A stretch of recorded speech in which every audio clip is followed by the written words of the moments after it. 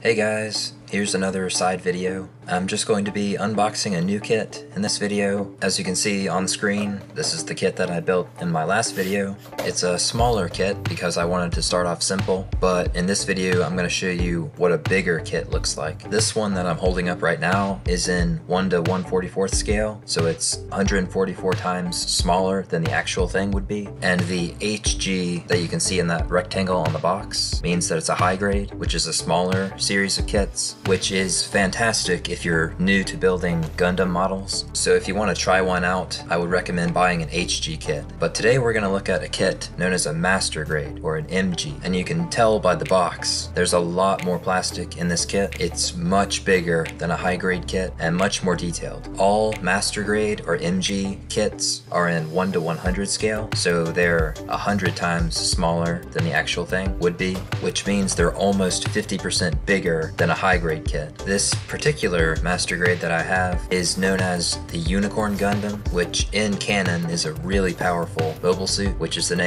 of the mecha in the show. There are lots of different mobile suits in the Gundam universe, but to give you a simple definition of what the show is about, it's about these giant robots called mobile suits that fight each other, and a Gundam is a special kind of mobile suit that is much more powerful than the normal ones. If you want to know more, there's lots of information out there. The show has been around since 1979, so it's pretty old, but it's still going. It's a huge franchise, very similar to Star Wars, I would say. So check that out if you're interested. I really like it. I'm just a huge sci-fi fan, so all types of sci-fi are good in my opinion.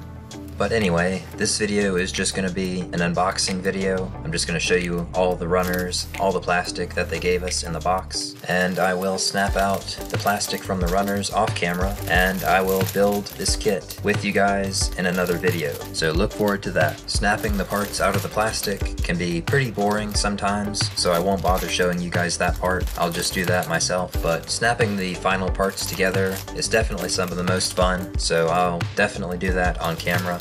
If you made it this far into the video, I appreciate you listening to me. I'm just gonna let the video play from here on out. I think it's pretty self-explanatory. So anyway, thanks for your support and good luck with your builds, and I'll see you in the next video.